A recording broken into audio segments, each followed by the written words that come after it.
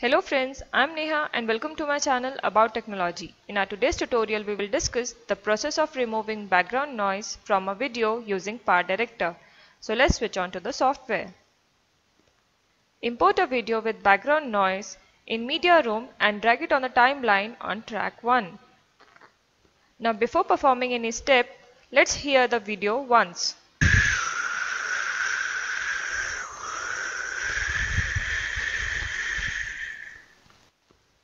You can observe a wind noise in video's background. Now let us try to remove this noise using PowerDirector. Now left click and select the video and it will activate the tools above the timeline. From the tools above, you have to click on Fix Enhance. Under Fix, you have to click on Audio Denoise. It will provide you two parameters. First is Noise Type. PowerDirector allows you to remove stationary noise, wind noise and clicking noise. In this video, I want to remove wind noise, so I would choose wind noise. Next is degree up to which you want to reduce the noise. So I would prefer it to get on 90.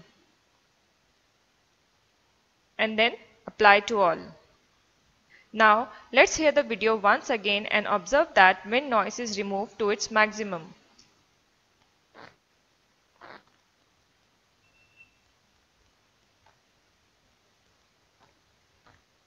For more accuracy, you can go to AudioDirector. For more description and explanatory screenshot, please refer our website qhow.com. You will find the URL in the description.